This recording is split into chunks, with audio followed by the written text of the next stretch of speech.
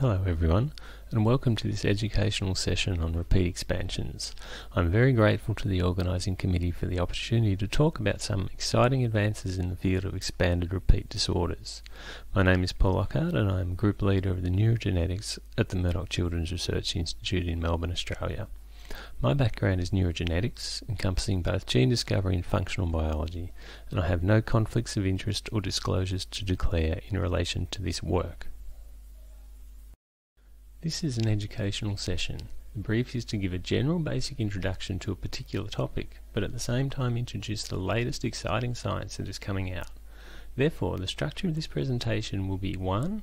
Background into repeat expansion disorders, 2. The drivers of recent research, and this has been framed by the Australian experience, but similar issues confront many countries, and so the underlying research and clinical imperative is likely to be widely applicable, and 3. The utility of short-read sequencing in the context of repeat expansion diagnostics and discovery, and some final thoughts on current limitations and future directions. Neurological disorders are one of the largest disease burdens globally, affecting all age groups from the very young to the elderly. These conditions have diverse causal mechanisms, with a high percentage having an underlying genetic etiology. This can be due to a single nucleotide change or larger and potentially more complex structural alterations in the genome. However, we now know that a very significant contributor to is expansion of a microsatellite repeat, representing a disease mechanism that was entirely novel only 30 years ago. Notably, expansion disorders represent some of the most common disorders seen by a neurologist in the clinic. So where do repeat expansions come from? We now know that approximately 1/3 of the human genome, almost 1 billion base pairs, is comprised of some form of repetitive DNA. This includes functionally important regions such as telomeres and centromeres. Recent studies are also beginning to delineate the importance of other repetitive DNA, which contributes to the diversity both within and between species. The focus of today's presentation is short tandem repeats, also known as microsatellites. These are typically 2 to 6 base pairs in length and occur as a concatemer of up to 50 motifs. Short tandem repeats are inherently unstable during cell division, and for many years that trait meant they were a hugely important genetic tool utilised for genetic linkage studies. However, the downside of this variability is that they can cause disease when expanded beyond a locus-specific threshold. There are now over 40 disorders linked to expansion repeats. This slide presents a subset and aims to illustrate several important features of these conditions. Firstly, there is considerable variability in both the sequence and length of different STRs, or short tandem repeats, associated with disease. Secondly, the difference between a normal allele and a pathogenic allele can be very small. For example, in spinocerebellar ataxia type 7, only 2 repeats separate a normal and pathogenic allele. And finally, the location of the STR is not limited to the coding sequence of the gene. It can occur in untranslated regions of the cDNA or indeed within introns. As a result, there is a diversity in the pathogenic mechanisms associated with different repeat expansions, and indeed multiple mechanisms may contribute to a single disorder. The reality is that we don't fully understand disease mechanisms or modifying factors for the majority of repeat expansion disorders. I'm now going to focus on ataxia, and more specifically spinocerebellar ataxia, as exemplars of repeat expansion disorders. We know that a genetic diagnosis is incredibly important for appropriate disease management and treatment. However, in the case of ataxias, overlapping clinical signs are common, and often multiple investigations are required to try and inform genetic testing. For spinocerebellar ataxia, more than 50 causal loci have been identified to date. And as you can see from this schematic, a significant proportion of spinocerebellar ataxia result from an expanded repeat, which by nature are very difficult to analyse. Diagnosis of expanded repeats currently requires expensive and low throughput assays, specifically developed to interrogate a single expansion. Technologies, which include PCR allele sizing, repeat prime PCR, and southern blot illustrated here, have been utilised for decades. Generally speaking, these assays are specific for a single gene, complicated and laborious. Notably, they are not amenable to high-throughput analyses preferred within diagnostic labs, and therefore only a minority of the most common repeat expansions are actually tested in diagnostic centres. The experience at Murdoch Children's is typical. The Victorian Clinical Genetics Services provides genetic testing to a population of over 5 million people. Approximately 250 individuals with clinical query of ataxia are tested each year, with a diagnostic rate of just under 10%.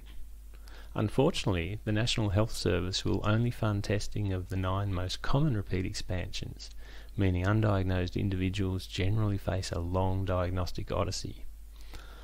Options available to these undiagnosed patients include trying to be enrolled in a research project or self-funding additional diagnostic testing, which is often performed overseas and can be very expensive, but still fail to provide a diagnosis. Whole exome sequencing as a government Medicare-funded test is currently being implemented in Australia. Therefore, we trialled the likely impact on diagnostic rates in individuals with a clinical diagnosis of ataxia. 29 individuals negative for diagnostic repeat expansion testing were analysed by whole exome sequencing as a part of the neurology flagship trial. A diagnosis was achieved in 7 patients, or 29% of individuals. Therefore, we predict that the maximum diagnostic yield for ataxia patients in Australia, utilising soon-to-be implemented standard care, will be approximately 35%. Clearly, there remains considerable room for improvement. We know that whole exome sequencing is the predominant short-read diagnostic platform utilised worldwide. It is relatively cheap and mature technology with computationally low demand. However, in the context of repeat expansions, it has several limitations. For example, many repeats are outside the captured regions of the target. PCR is used during the process, which can lead to errors in library preparation. And finally, repeat expansions are actually bigger than the average library insert size, so it is not possible to sequence across the entire repeat. Whole genome sequencing addresses several of these limitations, but the predominant commercial implementations still utilise short-read whole genome sequencing technologies. An additional complication is that bioinformatics pipelines don't like repeat expansions. Because the sequence cannot align uniquely to the reference, indicated here by the coloured bars in the SCAR6 patient, the reads that actually identify there is an expansion repeat present are often discarded from the analysis pipeline. Therefore, we ask, can we utilise current short-read data to identify pathogenic expanded repeats by altering the bioinformatic analyses performed? Our hypothesis was that we didn't need to fully sequence an expanded repeat to infer it was present in a patient sample. Sequence analysis of a non-expanded tandem repeat generates read pairs that can flank the locus, shown in red in the schematic, or that can partially or completely correspond to the repeat sequence, shown in blue. All of these reads are likely to be uniquely mapped during sequence analysis and therefore contribute to analysis of the repeat. In contrast, when the repeat is expanded, there will be many more reads that predominantly repeat sequence, shown in blue in the schematic, and they are usually discarded during alignment. In theory, however, we can use the other end of the DNA fragment, or the mate pair read, shown in red, to identify where in the genome the discarded read maps to, because the red anchor read is properly or uniquely mapped. Therefore, we designed an analysis pipeline to 1. Align the DNA sequence to the reference genome, 2. Identify anchor reads within 800 base pairs of known repeat expansions, 3. Retrieve any discarded mate pairs, and 4. Calculate the percentage of the mate pair read that is made up of the repeat sequence, and finally we perform some maths to try and determine significance. What we really wanted to ensure during this process was that the output was able to be interpreted by non-bioinformaticians, particularly lab researchers like myself, clinicians and genetic counsellors. Therefore, we used empirical cumulative distribution function plots, or ECDFs, to demonstrate the results graphically. Essentially, what we are looking for is a shift to the right in the graphical plots of known cases, shown in colour, compared to controls, shown in grey. In our 2018 publication, we were able to show that the methodology was effective for 11 of 12 different pathogenic repeat expansions that we tested. So these results represent a potentially significant increase in diagnostic yield compared to standard care. And of course, many different groups had the same general idea, albeit using different algorithms and different methodologies. Therefore, what the research to date has shown is that it is possible to identify the majority of known pathogenic repeats with a single test, utilising short-read whole genome sequencing. We suggest that the tools be utilised together as they have different strengths and weaknesses to provide a consensus result for each sample analysed. Implementation in diagnostic workflows is likely to result in a significant increase in diagnostic yield. Moreover, our calculations suggest that the use of a single test, eliminating the need for prior clinical investigations and multiple genetic tests over a period of time, is likely to provide a substantial cost reduction per positive diagnosis. However, there are some limitations to these tools. For example, if the size difference between normal and pathogenic alleles is very small, it's challenging for the algorithms to make a significant call. Moreover, the tools can only identify what they are programmed to look for. None of them can perform de novo repeat expansion discovery. This is a major limitation, as we know that there are many repeat expansion loci that are yet to be discovered. To address this limitation, we developed Expansion Hunter de novo. Conceptually, this algorithm is similar to the previous tools in that it uses anchor reads to identify mate pairs that are composed entirely of the repeat sequence. However, it incorporates a genome-wide search for regions of repeat sequence that are enriched in cases compared to controls. To demonstrate proof of principle, we successfully utilised Expansion Hunter de novo to identify the novel repeat expansion that causes canvas, a rare late-onset ataxia characterised by cerebellar ataxia, neuropathy, and vestibular areflexia. This initially began as a traditional family-based linkage study that we initiated over 10 years ago.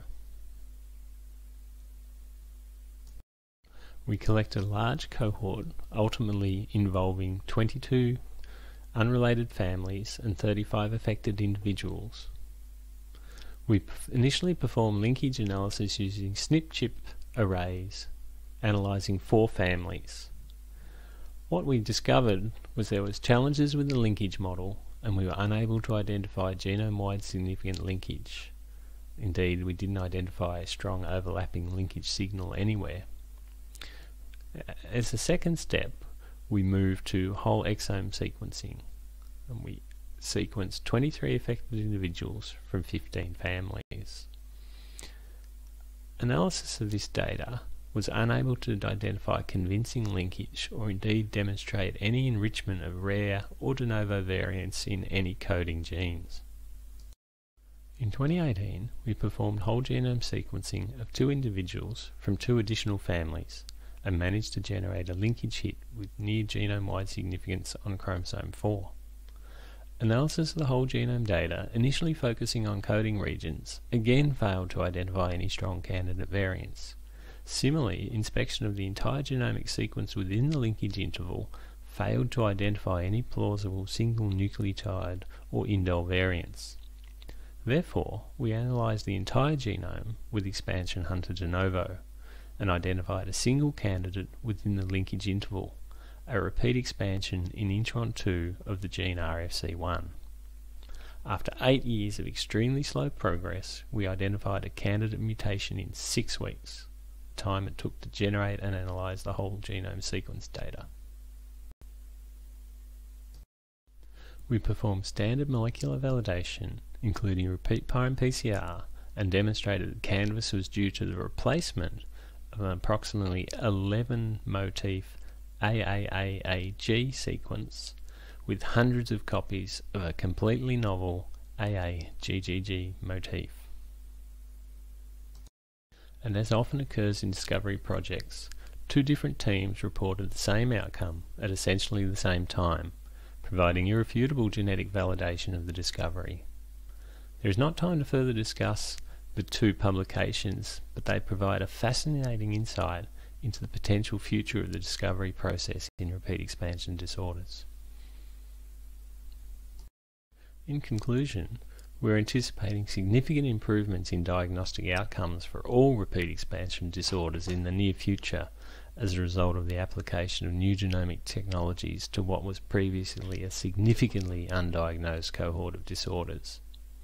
Indeed, our preliminary data suggests rates greater than 50% will be readily achievable using current short-read whole genome sequencing technologies. The next 3 years are going to be an absolute boom time for novel repeat expansion discovery.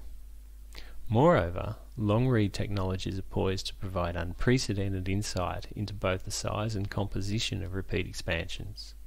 Again, we're limited by time, but both PacBio and Oxford Nanopore have developing technologies likely to significantly impact this space in the next few years.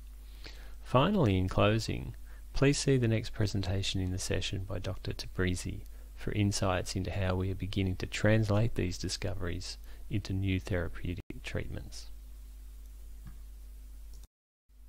Thank you very much for your attention.